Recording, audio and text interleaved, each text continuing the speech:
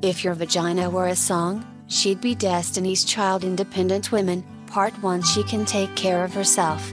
Despite that universal truth, though, some ladies still insist on messing around or tidying up down there in the most, creative of ways. Here are 4 common moves that can go very, very wrong. Stay far away from steaming, aka don't get vagina advice from Gwyneth.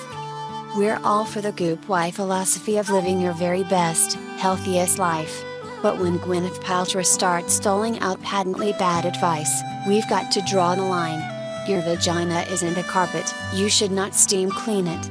According to our partners at Women's Health, and because Goop took down the post due to justifiable backlash, Paltrow defines steaming for V as when you sit on what is essentially a mini throne, and a combination of infrared and mugwort steam cleanses your uterus, et al. It is an energetic release, not just a steam douche, that balances female hormone levels. Raquel Dardick, MD, Clinical Associate Professor at NYU Langone Medical Center's Department of Obstetrics and Gynecology, has a slightly different opinion. Steaming would be a definite no because you would burn your vagina.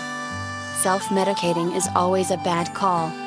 Those over-the-counter vaginal creams or suppositories for yeast infections have their place. This is about the more homespun approach people sometimes try.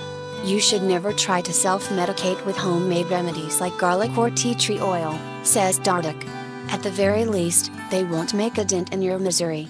At the very worst? Well, it's not pretty. I've seen chemical burns from some of these internet suggestions, and a chemical burn inside of your vagina is not something I'd wish on anyone, says a Dardick. Inserting UFOs, unsanitary foreign objects, seems like a good idea until it doesn't.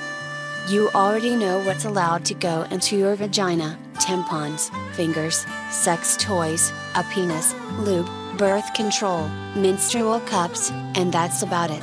Give everything else the Monty Python treatment, none shall pass. Essentially, it comes down to common sense and personal habits. Sex toys, diaphragms, menstrual cups should all be cleaned and washed in between uses, says Young. Everything else, cucumbers, bananas, that phallic-looking device in your kitchen, should stay far, far away from your lady parts. Even if you sanitize the heck out of them, their textures alone can cause some serious irritation. The douching really needs to stop. Pretty sure you know this already, but just in case, your downstairs isn't supposed to smell like a tropical breeze. These products do exactly the wrong thing to the vaginal microbiome, making it more susceptible to infection, says Constance Young, MD, Assistant Professor at Columbia University Medical Center's Department of Obstetrics and Gynecology. We're not going to give you some spiel about the vagina being a self-cleaning oven. You've heard it before, and frankly, we like to keep our cooking metaphors separate from our genital care. Boo you it, it's totally true. Your hoo-ha maintains its own special pH-balanced environment, thanks to the lactobacillus bacteria present in it. When you squirt a douching mixture out there, you're changing the normally acidic environment to a neutralized one, and inhibiting your vagina from protecting itself. We know what you're thinking.